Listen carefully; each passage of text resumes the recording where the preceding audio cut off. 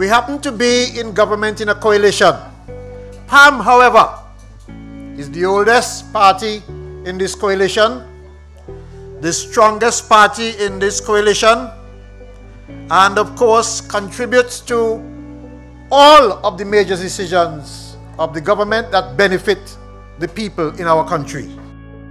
And when you hear about an increase in salary for civil servants, you know that we were all in cabinet when the cabinet of your government made that decision. While we are here in Constituency 4 tonight, you would have elected, as you just heard, a champion of a man in Lindsay Fitzpatrick Grant. The Virchilds High School has benefited from $30 million from the CDB in terms of building out and upgrading the TVET centers. And when I say TVET, I mean the home economic centers. And something good is happening in constituency number 4. Members, friends, supporters, I want to tell you tonight the kind of things I did do. So I started a breakfast program. The program has been so good that they reached out to me from the Virchilds High School and said they wanted me to do it at the Virchilds High School.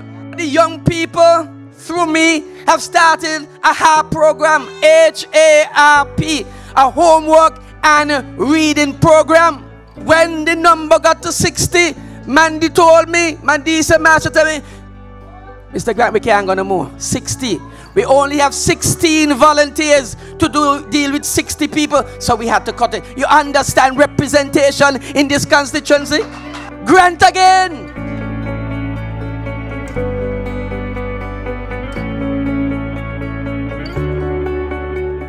And today we are happy because the best representation that you have ever received in this constituency has been from none other than Lindsay Fitzpatrick Grant.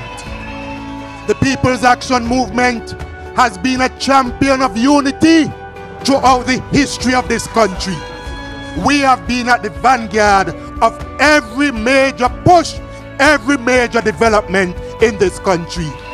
The time has come for me to say again to all of those who have strayed from the People's Action Movement to come back home. St. Kitts and Nevis doesn't belong to any one individual. It belongs to all of us. The future that we dream of cannot be achieved without the essential element of trust. We shall not resign ourselves to a fatalistic opinion of keeping the status quo. It cannot be business as usual. When better can be done,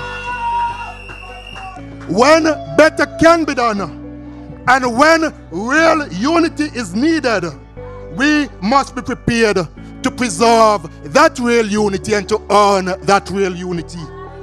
We can work honestly and honestly with each other if we trust each other. When real unity is needed, we must be prepared to preserve that real unity and to earn that real unity. I believe that we got the strongest part of this unity, which is 4. So if we got the strongest part, we supposed to able enough to say, well, you got the O, but me got the 4.